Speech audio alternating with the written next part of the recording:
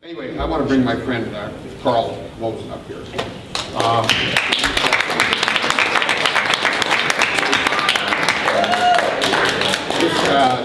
This guy means a lot to me. Keith and I worked with him when he started, after he got started with Sober Living by the Sea in Orange County, and started out with Sober Living Homes, I believe, didn't you? And then put it into a treatment center that was unique, and we had so much fun. It wasn't work, was it? It was just a lot of fun. But you're a lot of fun. Well, you are too. And I made the mistake of bringing him up Northwest. Anyway, let me tell you a little about this.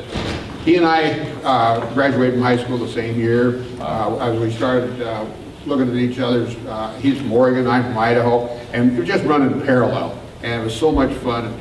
And I love his wife, Barbara, and everybody that he had working for him in Sober Living by the Sea. And I brought him to Idaho, and we went golfing in Coeur d'Alene. He put a beer bottle up for a tee, broke it, scattered glass all over. He decided to take his Porsche down on the ocean when we were in Oregon playing golf. Wanted to do donut holes with his Porsche on the beach, and of course we had to bail him out and take him home. But anyway, he's always been a great fun person. He called me and said, "I'm going to start this new facility in Orange County," and I said, "Oh, that's great." I said, "I'd like to see you back in the business." When he sold out, he asked me to come down and what I thought about selling out. And he said, "Well, is this enough money? Do you think I can get more?" And I said, "Well, there's two differences here." I said, "If they might give you over $20 million, I'll give you $50 million. The difference is their check will clear and mine won't."